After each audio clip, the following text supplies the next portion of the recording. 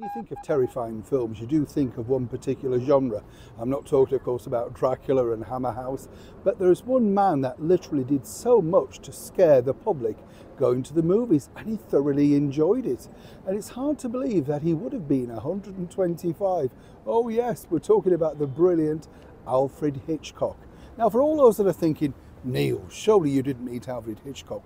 Sadly, no. But I did meet quite a few people that were lucky enough to work with him. And I thought I'd share a couple of stories with you, basically just to celebrate his life. Because after all, even now when you watch those movies like Rear Window and Psycho, you're still frightened, aren't you? You are, right? I mean, who dare now go in a shower, you know? I mean, he literally killed that look, didn't he? You know, it was fancy. And it's really strange when you think, because at that time, even though now we know it and we see things and stuff like that, in that particular era, it was literally terrifying at the cinema, because of course you had other greats terrifying as well, like the wonderful director William Castle. Remember him?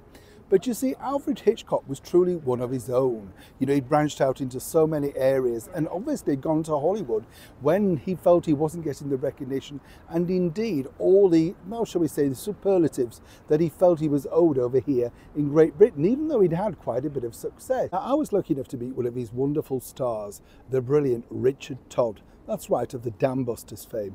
And I think I may have mentioned this before. It was a very strange meeting because we were both appearing at the Theatre Royal in Hanley, and he was in a play in the afternoon and I was doing Variety, or the wonderful world of Variety, in the evening with Variety Express.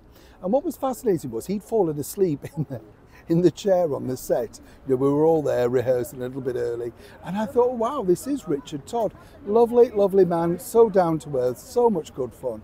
And naturally we ended up chatting. He appeared, of course, in the brilliant Hitchcock movie Stage Fright. And what was interesting, as he pointed out with this, was the fact that, you know, there was a lot of big names in there and only recently become a big star. You know, he wasn't a major star at that point. Jane Wyman, Marlene Dietrich. He said that actually, and this is the interesting bit that I wanted to share with you, Marlene Dietrich really didn't need Alfred Hitchcock. He said she knew so much about the wonderful world of movie making, all thanks to her tutelage under Joseph von Steinberg. He was a sort of mentor at the very beginning. And he said that Marlene knew how to light herself, where she should stand, and for maximum effect. He said, of course, the lighting always favoured Marlene. Also pointed out, though, that Marlene and Hitch had something of a bit of a battle with their London hotel because they both decided to stay at the very prestigious Coburg Hotel in Queensway, London, but she'd snaffled the dome at the top. Yes, you see, always the diva.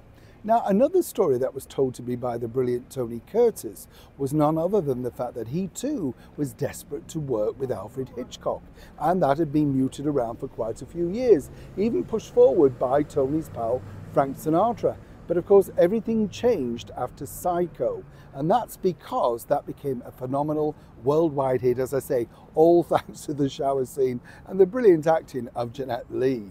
Now, of course, Jeanette Lee was married to Tony Curtis, and their marriage sadly fell apart. Tony was very open about the reasons why. He said they were both very young, they both were literally gliding the path of fame, and more importantly, both had huge egos.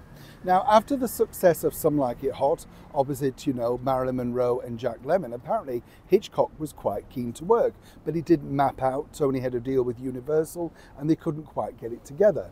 However, years down the line, according to Tony, Alfred Hitchcock decided not to work with him, not because he didn't think he was a good actor or debonair or good looking enough, anything like that. He just didn't want the conflict in the media. And he felt that everybody then would regurgitate the negative stories about Jeanette and, of course, Tony and the breakdown of their marriage. They had been sort of tabloid fodder for quite a long time.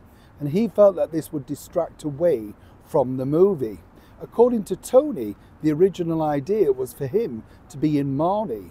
That's right, a movie role that was taken by then, of course, James Bond himself, Sir Sean Connery. It's funny how the movie business moves around, isn't it? But Alfred Hitchcock was always about self-preservation, and he knew about appearing in his movies, about making cameos and leaving a legacy.